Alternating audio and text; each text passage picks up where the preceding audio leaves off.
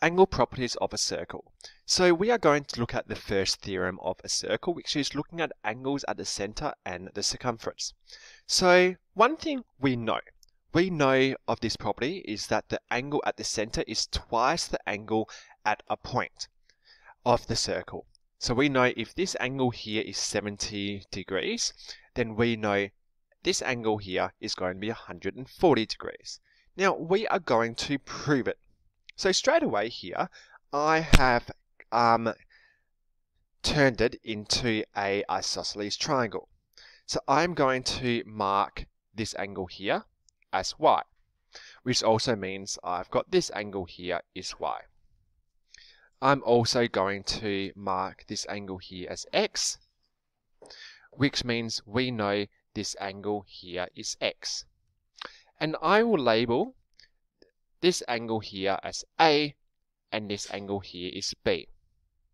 What do we know about a triangle? We know that angles in a triangle add up to 180 degrees. So that means I know I've got 2y plus b is equal to 180. And I also know that I've got 2x plus a is equal to 180 degrees. But I want to find out what a and b are equal to.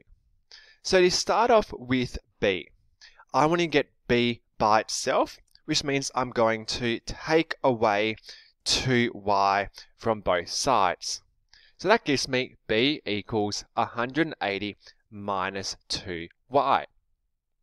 Likewise, with my a, I want to get a to be by itself. So I need to take away 2x from both sides, and it gives me a is equal to 180 minus 2x.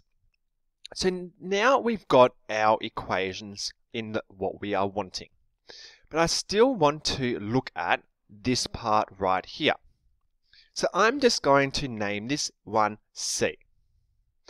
We know that if I go C plus A plus B, it must equal 360 degrees. That's what we know. So, which means I can go, if I want to find C, I'm going to start off with 360 and I'm going to take away A and take away B. So that's the case. My A is 180, take away 2x. I'm putting it in brackets so that way I apply that takeaway sign to everything inside the brackets. Likewise, with me taking away B, which is 180, take away 2y. I'm going to get it out of those brackets. That means the negative in front of the 180 is take away 180. The negative and the negative is a positive, so it's plus 2x. Then I've got a negative and a positive is a negative, so I'm taking away 180. And a negative is a positive, so I've got plus 2y. So the 360, take away 180, take away 180. That cancels out. And it just leaves me with 2x plus 2y. So now I know my degrees for C is 2x plus 2y. Now this shows us our understanding that it is double this angle right here. So it equals our rule of the angle at the center is twice the angle at a point on the circle subtended by the same arc.